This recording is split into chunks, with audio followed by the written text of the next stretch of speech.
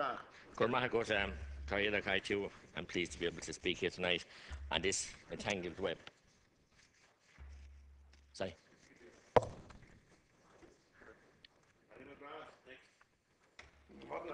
Further down the list then? Sorry, Sorry. I defer to if you want. I'm replacing Deputy Mattie McGrath. Sorry. It's like the banks now, there's all kinds of lists, and we don't know where we are with anything. I'm delighted that the Minister is here tonight, and I know he's tried hard since he came in the government to try and sort out the banking mess. But there are huge question marks have arisen, and I have some questions here for the Minister tonight as well. In March 2012, an O'Brien Special Purpose Vehicle Millington Limited was bidding 50 million in cash for SiteServe, the company we hear so much about today. And don't look so perplexed, Minister. I have some questions that I have. I don't want the debate to drift into what is the subject matter of the origin of the debate, so that just because issues are in the public domain, some of them, I don't want new issues and new material brought into it. So, the House should always be aware. The House should always be aware that members have absolute privilege, and you can exercise the absolute privilege. However, that doesn't stop a member of the public outside from taking an action against the Houses. I didn't say it could, so I hope you'll allow my time. So I don't know, are we here to trash this out? Are we not here? Well, you know the rules of the House. I know the rules of the House, but I think that was upheld by my good Leonard colleague from Tipperary last week in the High Court.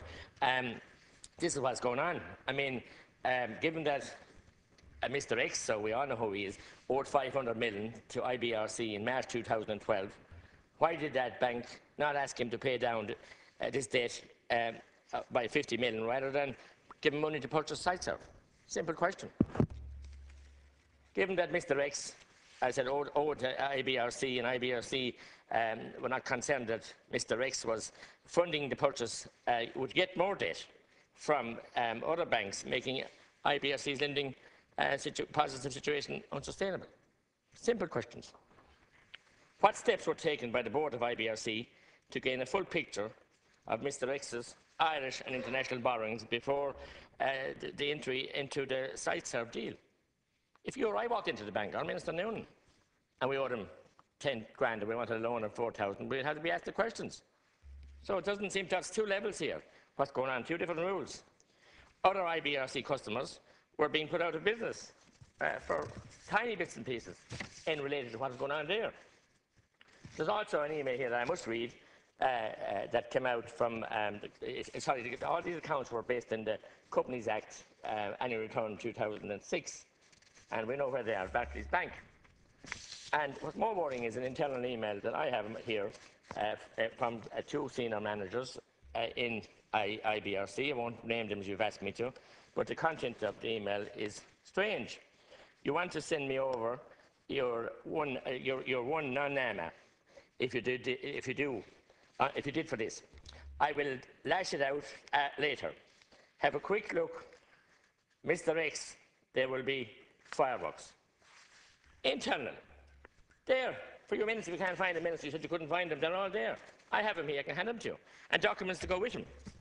This is the fireworks that are going on. Now we have the fireworks. The Irish taxpayer is picking up the fireworks. They're scorched, right off and paying for this criminal activity, or bordering criminal activity that went on in our banking system. And you can't blame it on the last government. This is all since your watch, ministers, and Mr. Minister as well, who came here when he came in lately. To the chair. To the chair. I'm talking to the chair. I am. Leave me relaxed, Chairman. I'm talking to you. You're not. Totally relaxed. Yes. And the speakers are always advised to speak to the chair to avoid aggravation. You're taking up my time now, Minister. Our Chairman. Time, but I have every right to remind you. Of course. I won't forget, don't worry. But relax. I'm totally relaxed. Mr. Dukes and Mr. Kennedy failed to file up-to-date statement of affairs up to the date of liquidation of IBRC. And they were taken to court by former customers. I was there in the court that same day. And a letter from your good self, Minister for Finance, I won't name you, but we all know, was handed to the High Court Judge Lefay that day from your good self. Was this correct procedure? the executive writing to a judge in open court. That happened. You know that, Minister. Your records will show that. And Mr. Dukes and others were allowed, as far as I'm concerned at that stage, to operate outside the law. Is this a cosy Fine Gael cartel? That's my challenge here. You can heap all whatever you want on the previous governments, but with the ordinary people being persecuted, Minister. We were told they were going to burn the bondholders. I sat over there and listened to him and get former Taoiseach Deputy Gilmore. The fire was going to be so hot, hell's fire wouldn't be patching it. But where are we now? We've all this going on under our noses.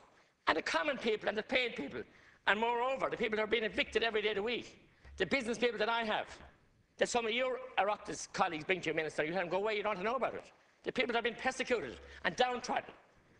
The lady in Cashton, Tipperary, who's been intimidated and bullied after her husband committed suicide by Nama. And we'll be here again in 10 years' time or more, or sooner. I mightn't be here, but there will be Oireachtas people in this House with an inquiry into Nama. And you know that too, Minister, better than I do. We'll be here as sure as that man, Mr. Ducker, Deputy Ducker, is sitting in the chair tonight and reminding me of my responsibilities. We all have responsibilities to the people who elected us, not to have this charade going on that is going on. And it's going on under our noses, and you've been forced now. Where's Taoiseach Kinney? Where's Tánaiste Burton? I don't see him listed to speak. Maybe they'll speak tomorrow, or maybe they'll be saved by the bell. And I listened to Oliver Callan the other day, and Minister Ring looking for him. Under the Garda Station report, he was missing for 2 weeks, couldn't be found. He can be found opening bottle banks in Mayo, but he won't deal with the substantive issues. There's a cosy cartel here that extends right around Fine Gael and goes back a long time, goes back to where you came from and where you were conceived, some of the people and the party. And you're all looking after yourself, not the ordinary people of Ireland you never looked after. You're looking after the big people, big business, big bankers. That's what you're looking after. As Deputy Bannon would say, the men in the big houses, with the daffodil lines run up the avenues to them. I know what you're looking after. A loss of right down 119 million for site serve. And the whole sales, the whole process and sale of site serve was despicable. The whole shareholders got 5 million for a thing that was bankrupt. You wouldn't read it in a novel, in a thriller. If it wasn't so serious, you'd read it and you'd think it was comedy, a black comedy. That's what it is. And I want to say to you, Minister Noonan here tonight, and Minister of Justice as well, and Minister Kelly, who will tell us how to get lead out of pipes next. Magician he's going to be. When we know that every town and village, in my county anyway, have lead pipes all over the streets, into the houses as well, and we're going to bully now in legislation that you're forced to here.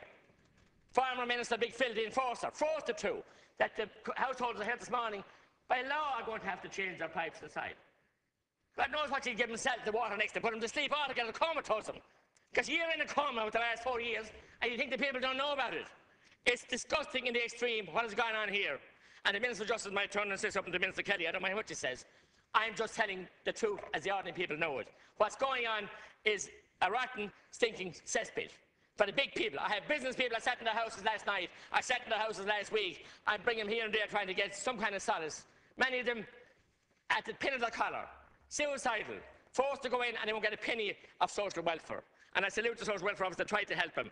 And they're being terrorised. But a cosy deal done in cosy cartels, it hasn't changed. You were going to have openness, transparency, new era, you have. But look after your friends first and fool the people and cut the people. But you're not fooling the people any longer, ministers and deputies in the House as well. You're not. And I think and I wish whoever the judge will be, time and patience and endurance. And I hope he'll have the resources to investigate this fully. Because the people smell a rot here. And it's like the blight in the potatoes. It's spreading so fast. And it'll be all encompassing. And ye won't escape. You can't escape because you were locked over it, you ignored it, you actually supported it in many ways. We know that former Taoiseach are on the board of IBRC, and they weren't from a certain party either. It was a certain distinguished line. You had to have the blue blood to be in certain places. And you should be ashamed of yourself, Minister. And you got away light, Minister. You were the Midas touch. And I wish you that well, and I wish you well in health as well. And my near neighbour, I don't like saying this to you, but you have dust on your fingers of this. And I think the people will judge, and the final judge. And we'll be back here, as I said, in 10 years' time or whenever, dealing with the skullduggery and the corruption that's going on in Armagh. Not to mention the corruption here in this, and not to mention the corruption of Irish Water. It's a corrupt organisation set up by ye and forced through this house. And I had a 90-year-old woman tonight to be Clonmel to me. She ringing all day today. Just I want to bring to your attention again. You're wasting more time, please. I'm nearly finished. I'm bringing to your attention that you cannot allege corruption. But it's blatantly corrupt. Wait a second. It's blatantly corrupt. Let me remind you once again, Deputy. You're finished. It's blatantly corrupt. I'm sorry. That's not your function at all. That's for the court of law. Deputy, you have concluded. I'm not finished. No, sorry, I'm not finished. You said you wouldn't. I'm sorry. You took at least a half minute off me. You concluded. I didn't conclude. I sat down when you were speaking. Deputy will resume his seat because you're out of order. You're out of order. You're out of order. You resume your seat. Deputy Peter Matthews is the next speaker. I'm sorry. No. I'm sorry, Deputy. You are out of order and you refuse to accept my advice. No, I'm sorry. I'm sorry, Deputy. I'm sorry, Deputy. The House is now adjourned. The House is now adjourned until 9:30 tomorrow morning. Would the Minister like to move the adjournment debate?